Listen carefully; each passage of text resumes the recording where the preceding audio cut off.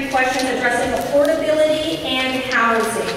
And so just to remind all of the questions, the first will be on homestead exemption. So while the homestead exemption helps reduce the property tax burden for homeowners, an increase in that exemption also has the effect of lowering tax revenues.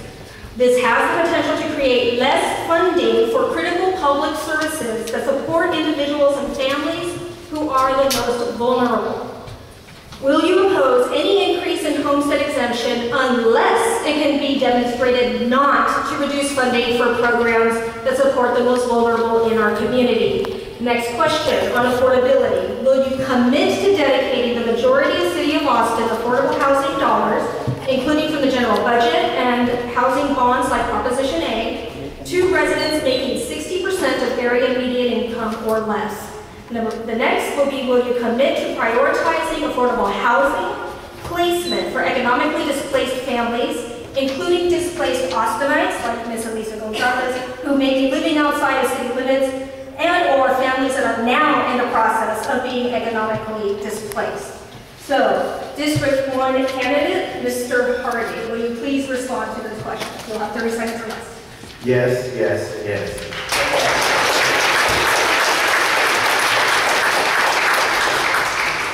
As the grandson of the minister, I was always ingrained to look after the least of these. And so I will not vote to increase the homestead exemption if it's going to come off the back of those who are less fortunate.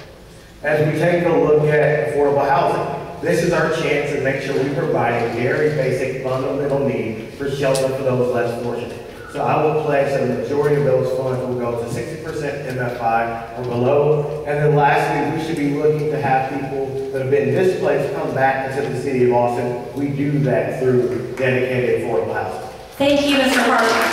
District 3 candidates, starting with Ms. Almanza. Report your answers. Yes, yes, yes. A person who grew up in poverty and was a renter and a mother of 4 and a grandmother and now a homeowner, I understand all of these issues and that we must work together. We have, on the People's Plan, we have moved these objects and these priorities forward, and I will work with all of you because I believe only together can we reclaim, remain, and rebuild our city for people of all incomes. Thank you. Yes to all 3. And what I have done is we rezoned the Childhood Court up to 60 feet. So they're going to build brand new housing, over 400 units for Section 8 people with 2, 3, and 4 bedroom housing. Also broke ground at Rebecca Bay Johnson, where the senior citizens are going to have brand new apartment. We're going to double the size there. So I have been out there working hard for affordable housing. Thank you. Again, yes, yes, and yes. Brief note that in Southwest Austin, there's still needs. We get hidden with the affluency of the district, yet we still have foundation communities, we still have mobile home parks, we still have conventional public housing. So this is important not just to one specific district, but to the entire city. And so we must make sure that we protect those who struggle with housing on a daily basis. Appreciate that. Thank you. Mr. Yes, yes, and yes. With regard to the housing bonds, I think actually that 60% is a little too high. So I would actually support a lower goal than that. I think that 60%, we can do better than that. And then also with regard to the homestead exemption, I'm not really sure you will be able to demonstrate that it will not have an impact on the most vulnerable in our community. We need to be supporting a homestead exemption for people with seniors and persons with disabilities. That's the way to do it. It's not to just increase the percentage. And just to clarify, stay up there. So that's a yes, yes, yes at minimum. And what you're interpreting or what you're saying is you'll go further. Yes, further. Thank you. Mayoral candidates. Nope. District 9 candidates. Ms. Skidmore and Ms. Tovo. In alphabetical order, please. Once again, yes to all 3. With respect to the homestead exemption, you know, it is important that we give people tools to stay in their property, but we need an exemption that is a flat exemption so that it helps the neediest in our community the most, and one that is percentage-based does not do that. And with respect to question, oh, I'm sorry. Ms. Skidmore, just to clarify, so is that a yes or a no on the homestead exemption? Oh, it's a yes. Okay. Absolutely yes. I'll leave it there. Thank you. And the other two questions? Yes and yes. Okay, thank you.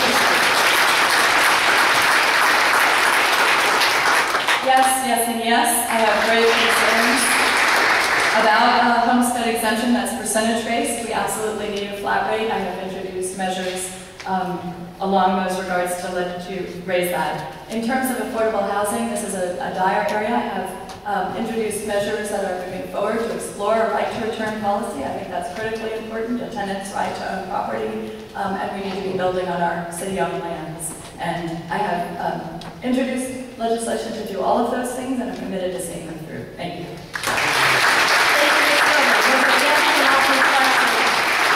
Mr. Adler. Yes on all three questions.